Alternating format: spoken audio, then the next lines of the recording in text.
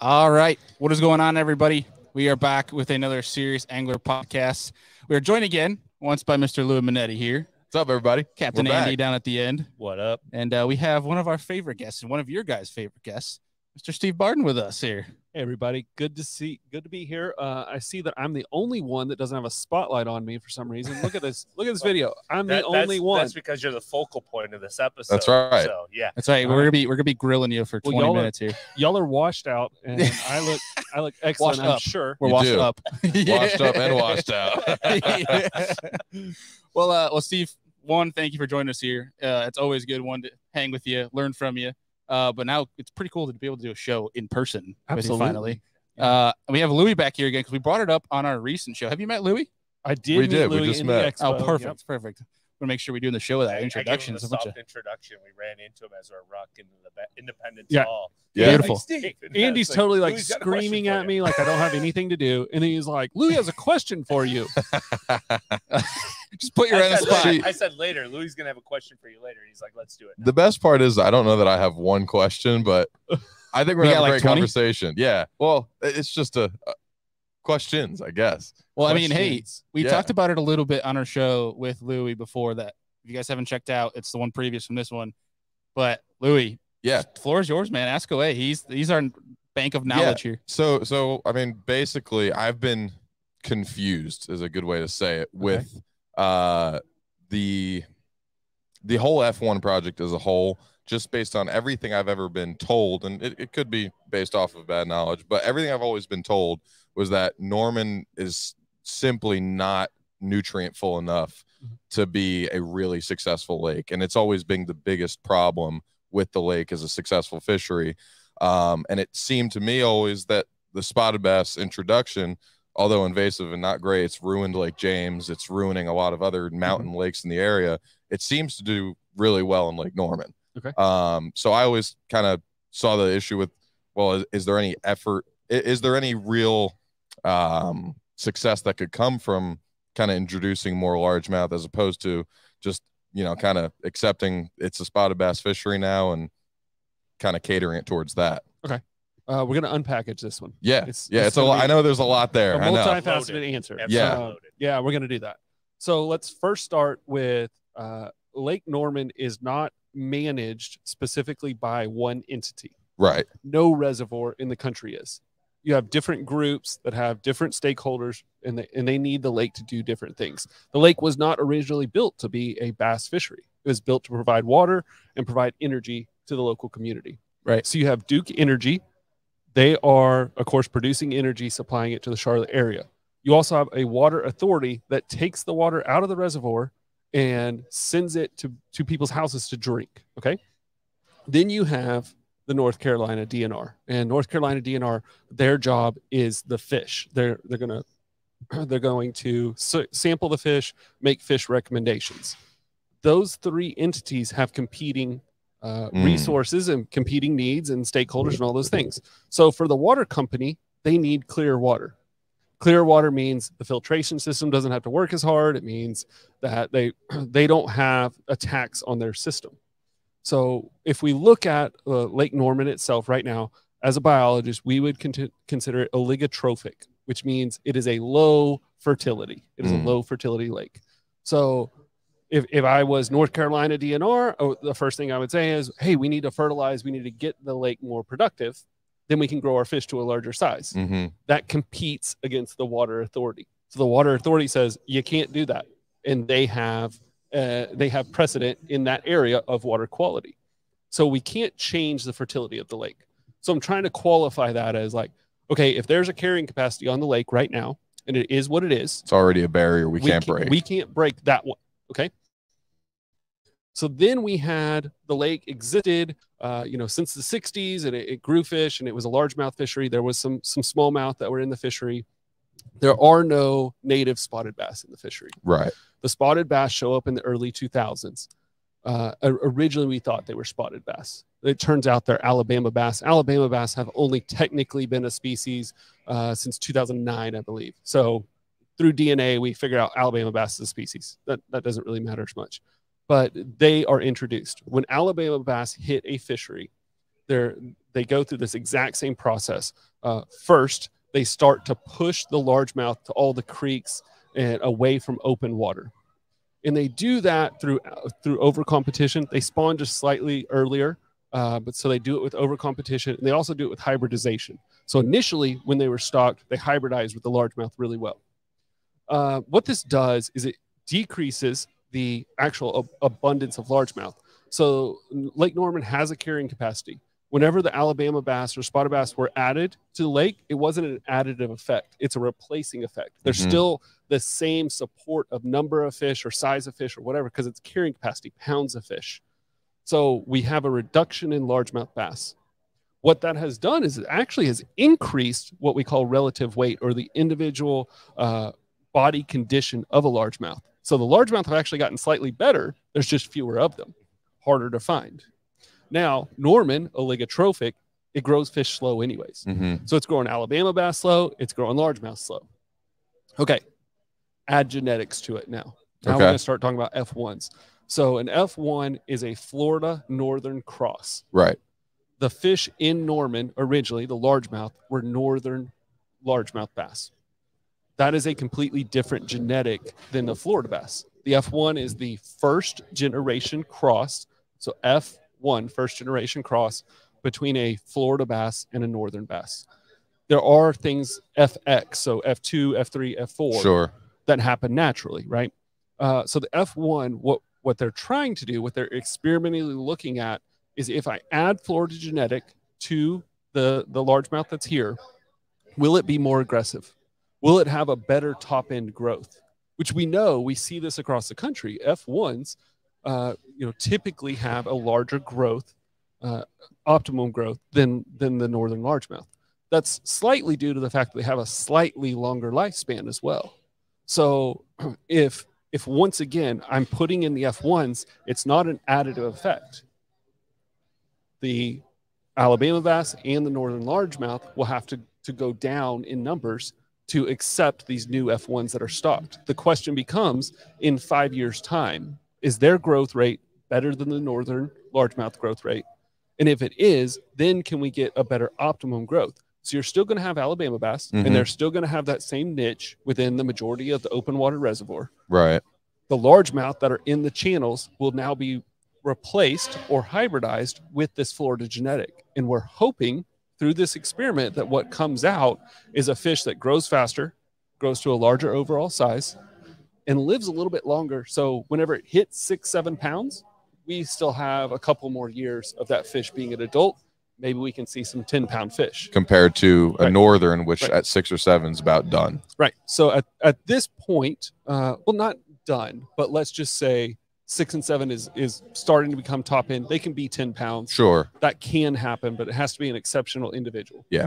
But kind of the point becomes, we have this carrying capacity, and what North Carolina DNR is looking at now is what can we do? We can't change fertility.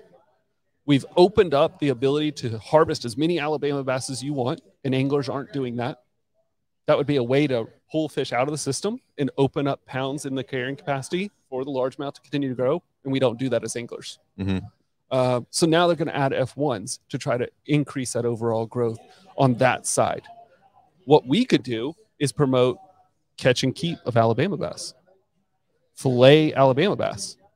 If you go out and you catch 10 on Lake Norman and they're in that, let's call it, 12 to 14 inch class, pound and a quarter, let's eat them. That would be the best thing for a local angler to do, to make biomass out of the system, because it's carrying capacity. If I'm raising 100 pounds per acre and I've got 10 fish, they're all 10 pounds. If I have 100 fish, they're 1 pound. If I have 1,000 fish, now they're little bitty. Now, fish don't have to grow. We've talked about this before on the show. Fish don't have to grow. They can live their entire life if they're not consuming enough forage to grow to a larger size. So whenever I am surveying Lake Norman, if I was on the DNR, they're taking age samples from both the Alabama bass, both the largemouth bass. They're taking those relative weights. And what they're finding out is the growth rate per year.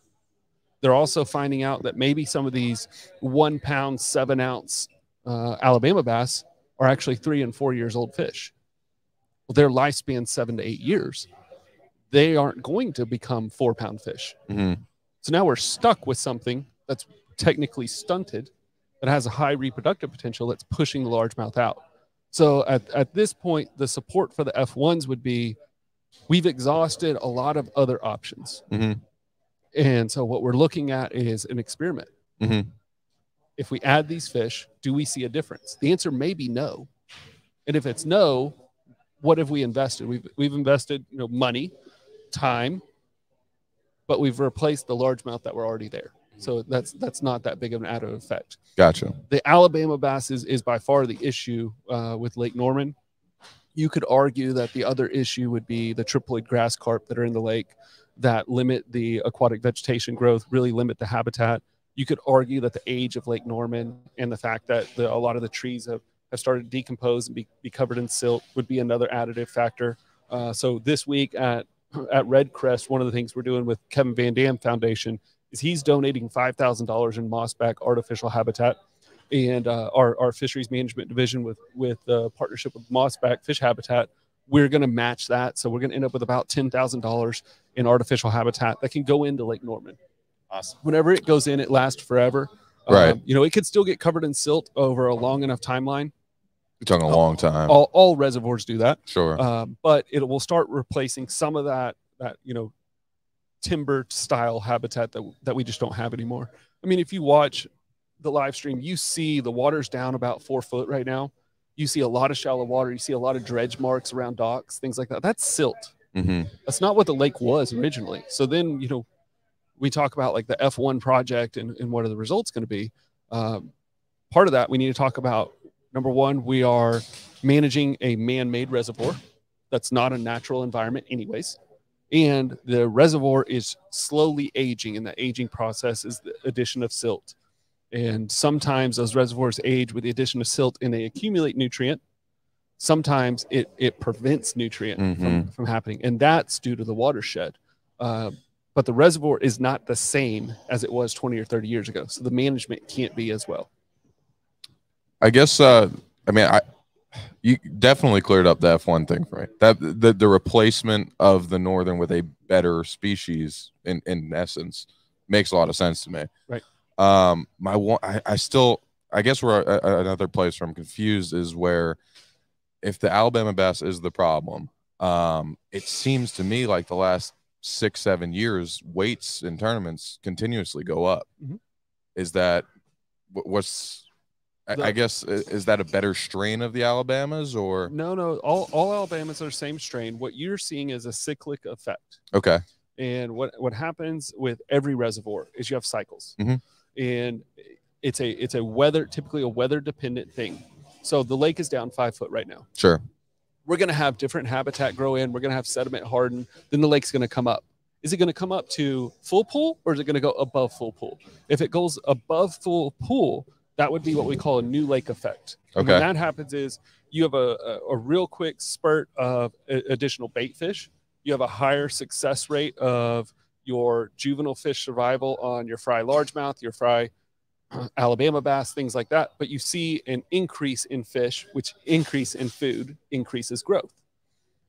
You will also have, conversely, low water conditions or really hard winters or things like that, struggle years. And so you'll see these cyclic effects if you get enough of them. Sounds like what happened in California. Absolutely. You get enough of them in a row, and all of a sudden you see a trend, and that trend's going to change over time. Whenever we talk about fisheries management, we try not to look at individual years. If you're looking at an individual year and you're trying to make a decision based on, well, this year we had this much growth or that growth, you'll miss things. Sure. So we look at a 10-year timeline. So if we look at 10 years, what we see is the Alabama bass density peaked and then has started to decline and then level out. Largemouth bass was up here, went down, and has stayed down. Mm-hmm. But we see largemouth relative weights increasing. Interesting. So that's a predictable thing that happens when Alabama bass are introduced. What you're going to have is, now that the Alabama bass have stunted, they're where they're going to be. You'll have exceptional individuals. You're fishing a 5-fish limit.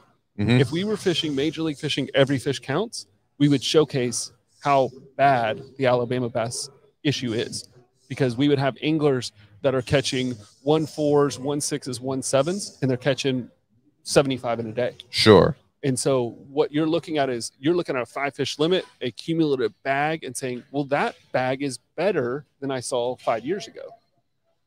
Yeah, sure. There's largemouth in that bag. There's some exceptional individuals as a spotted bass or Alabama bass. Now they've leveled out. I mean, we've seen 17 to 20 pound bags of Absolutely. spots. Absolutely. Yeah. When the last we've seen 3 four, years. we've seen several 4s caught this week. Yeah. And a 5. And a 5. Yeah. I mean, there was a 5 caught today. Those are exceptional fish in that population. You have to look at the entire population. So at electrofishing, or whenever I get done this week, I'll have somewhere around 1,500 fish that we'll log. Analyze. Yeah. Yep. And we'll be able to tell a little bit about the actual size of those fish and where they lie and what percentage were over that 3-4 pounds. Yeah. It's hard. You got 100 anglers out on the water and you're saying, yeah, we had a 17-pound bag. Okay. Well, that's one guy that caught, 5 4-pound fish or whatever it is. Right. That doesn't count the other, let's call it 90 guys that had 14-pound bags. Yeah. Yeah. So it seems it'd be interesting to see. I mean, I'm interested to see if that kind of class of spots, like you said, like those exceptional fish because of an exceptional year, whether it be spawn or whatever it is, kind of dies out in 10 years, or if that trend continues. Is it something you think that could, or? So they're going to continue to hybridize with largemouth. That's reducing over time because largemouth density is decreasing. But even our guys are commenting there's a spot and a largemouth on a bed together. Yeah, absolutely. So that's going to continue to happen. So you'll have some genetic mixing that occurs. You have the F1s being introduced, so that's going to cloud the results a little bit. But your spots are currently at a what we consider a stunted state. So unless we have an environmental change that changes that population up or down in density, then they're going to maintain. If we have something that reduces their population, they're going to increase in size. Right. Less individuals, carrying capacity stays the same, so you'll have larger fish. Sure. So if we could get angler harvest started, maybe like one event a year, we have a fish fry. Yeah. At the end of the event.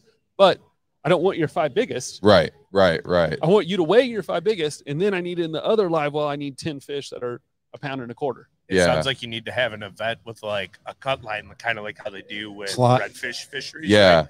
You have a mandated size limit and be like, okay, whoever wins this with 12 to 14-inch fish, and we harvest them all at the end, that would be like a pretty good solution. Yeah. I mean, you could have like essentially your slot tournaments where it's like if you have one over a certain limit, that's like your fish, the Texas Fest kind of style. You release those if they're above. If they're below, we're cooking them up tonight, boys. Like we're going to eat them. I think that'd be a really interesting solution. That would be an angler proven solution to make the fishery better. Yeah. That's it would help. It would help the northern largemouth that are here. It would help the F1s that are being introduced, and it would help the Alabama bass that are being released because they're larger size fish. Yeah. And I think that's where my problem lies with. It's not necessarily the law, it's how some people go about it. I see on Facebook, it's like, kept my 15 spot limit and they've got 3-4 pounders. It's like, man, that's just education. You just need to educate on you got to look at it one of two ways. Yeah. Either I'm trying to improve the fishery, so I need to educate on what size fish to pull out, and we're going to need to actively do that. Or I want to eradicate Alabama bass, which is going to take a much larger effort, and then I want every size class of Alabama out. Right. It's unrealistic at this point that you can eradicate Alabama bass out of the system because also, they've moved beyond so that's super cool. Yeah. Louis, that's good stuff. Yeah. I think it's a really good conversation. Perfect. Yeah. I mean, that kind of answer the thing you were talking about on last show? I mean, I think it definitely clears up for me and some others, and that these large fish limits and the F1 stocking is more so not necessarily get rid of all of them, because like you said, it's not going to happen. And there are good solid fish in there. It's more so to better the largemouth population with a more successful species, and to get rid of those stunted smaller spots. Right. That's awesome. Yeah. And if you don't do something, it's not going to continue to improve, Louis. And at some point, that population of Alabama bass is going to increase in density, and you could end up with a fishery with 10 to 12-inch fish. Yeah. And then nobody wants to fish Lake Norman. Yeah. Yeah. For sure. So before we wrap this thing up, I wanted to ask you, you talked about how you have $10,000 of mossback habitat that you can now put into these lakes. Is there any rhyme or reason or strategy behind like where you're going to go put them? Like, do you guys like discuss like location, or is it just, hey, you see that point? We're going to pop it there and there and there. No. So we look for several things. Number one, I want to put the habitat somewhere that I can check the results. And it's kind of a misnomer. I'm not putting in the habitat so that you as an angler can go catch fish on it. That does happen. We publish the GPS points, you go catch fish on it. But what I want to do is I want to put the habitat in an area that's known to our scientists, where they're doing their sampling, so that we can say before habitat, after habitat. How did the population change? Did we see an increase in forage fish, bluegill sunfish abundance, something like that? Also, do we see non-largemouth or Alabama bass species like crappie? Do we see their populations increasing in the area? So we want something that's measurable. We do use topography. We look at bottom hardness. We look at, boat lanes, how people travel. There's a lot of technology now where we can actually track cell phone location as a general population and look for hot areas where anglers have fished. That's sometimes so cool. We go to local bass clubs. We talk to them, get them to mark on maps areas. At Major League Fishing, we've got a really cool thing called the score tracker. Every time an angler weighs a fish, their official sits down, they enter it in the score tracker, they press enter. That iPad gives me a GPS location of where that fish was. So I take that and say, our anglers caught fish here. How much do we have to this to the GPS? But you can get access to all the other information for free. MajorLeagueFishing.com. Trying to get them waypoints. Waypoints. Waypoints. Yeah. No. But we would then create that map, and we would have the discussion of, do we want to increase habitat in the areas where anglers are already fishing, community holes? Sure. Or do we want to provide new areas that are maybe not exploited or historically would have been good areas with timber, and we're going to restore habitat? So we look at every fishery. That's really different. Cool. That's awesome. Yeah. Heck yeah. For folks that are either coming to the expo or that are tuning into the show remotely, what's going on for you this weekend? Where can they come see you if they're here? That's great. So if you're in the Charlotte area and you're coming out to the Park Expo, what I'm personally doing, Fisheries Management Division, we'll do a seminar every day from 11:30 to 12 on the Optima stage.